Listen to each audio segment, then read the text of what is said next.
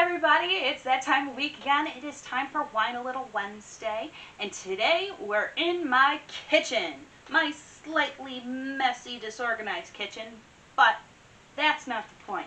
Today we're going to be doing a very special viewer suggestion, and it's special because it actually came from my best friend Jamie, so thank you Jamie for the suggestion. I'm really looking forward to doing this one, and today we're going to be making something called everlasting Syllabub.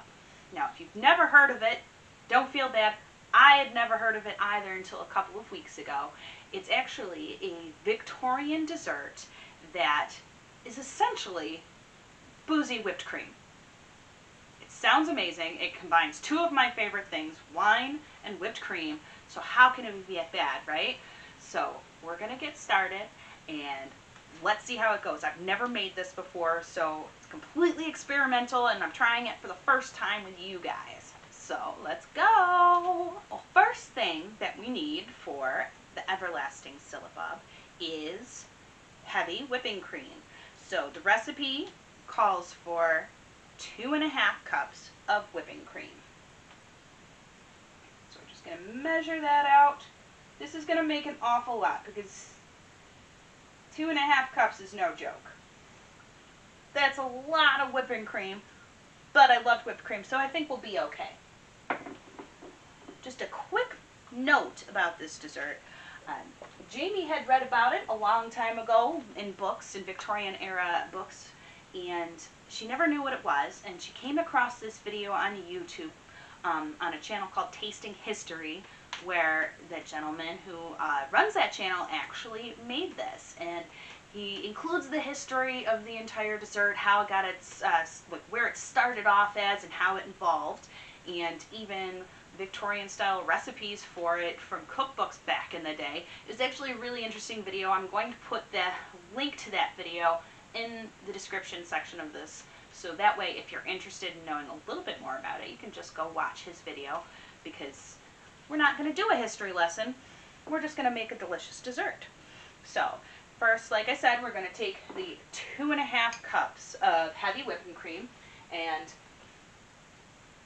the original recipe tells you to whisk it by hand for 30 minutes in terms of the entire dessert. I'm not about to do that. I'm going to use my absolute favorite kitchen accessory or appliance, or however you want to describe it, and use my awesome KitchenAid mixer. So we're going to use that. We're going to, instead of whisking by hand, so we're going to put, we're going to do this with the correct hand. We're going to put all of this right in there. I'm actually going to use a spatula so I can make sure I get all of it out. We don't want to waste any of that goodness. So, okay, 2.5 cups of heavy whipping cream, and then also a cup of powdered sugar. So we got our powdered sugar. We're just going to add that in there. And basically we're just going to whisk that together until the sugar is dissolved. So here we go.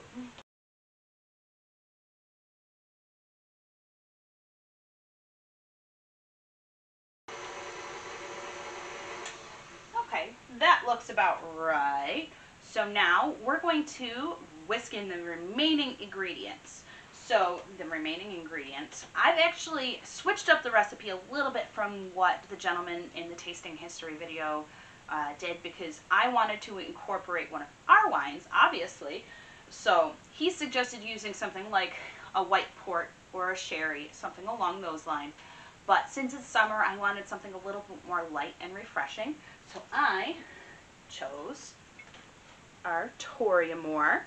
So that's what we're going to be doing it with. And so we're going to whisk in the remaining ingredients, starting with, this is the zest of 1 orange. So we're going to mix that in. And then the juice of the same orange, just zestless at this point. Well, that's not going to pour like that.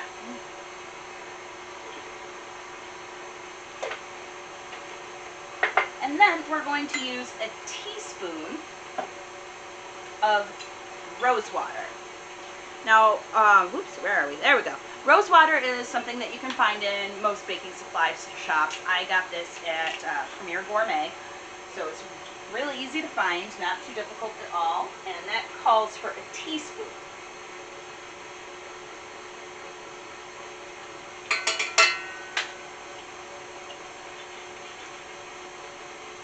So we're going to let this whisk until stiff peaks form, just like you would a regular whipped cream. So I'm going to turn up the speed on here and let it go. Okay, I had to stop it for a second because I forgot to add the wine. So I'm going to add the wine in there now too.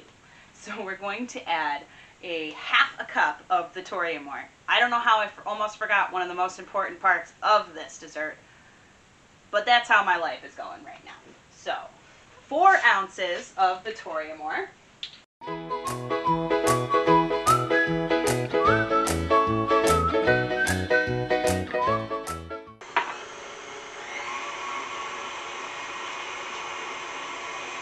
And now we're going to let it go.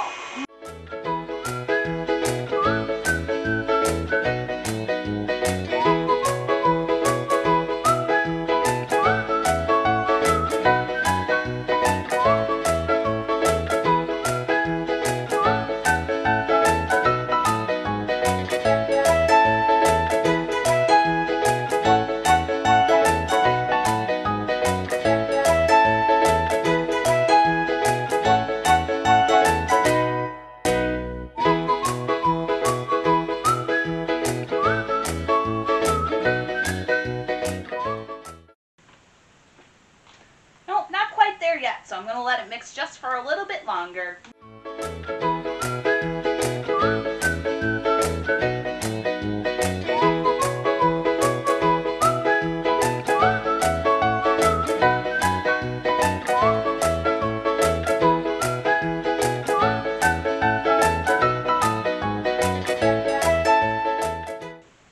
Okay, looks like it's a little bit closer to done here. I got a lot of orange zest sticking to my whisk, but that's all right. Put that in there. And I'm just going to kind of fold it around just a tiny bit,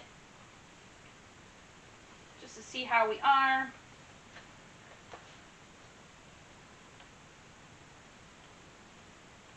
Well, that looks just about right. It's a nice stiff peak here.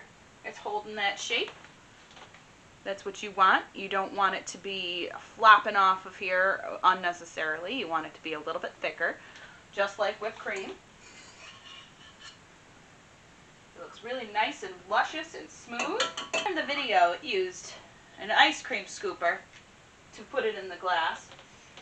And funnily enough, this dessert was so popular back in the Victorian era that they actually had glasses specifically for the Syllabub. I don't have a fancy glass like that, so I'm just going to use this really nice champagne glass that I don't get to use very often. And I'm going to plop it in there. Okay.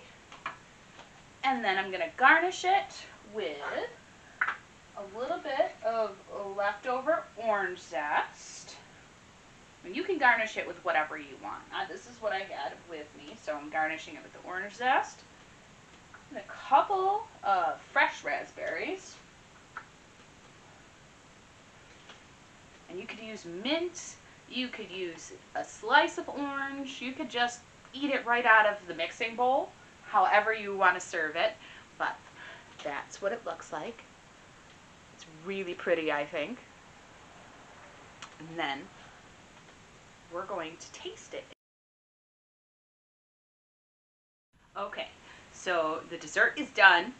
It's garnished. It's put in its fancy little container. So now we're going to taste it. See how it is. So here we go.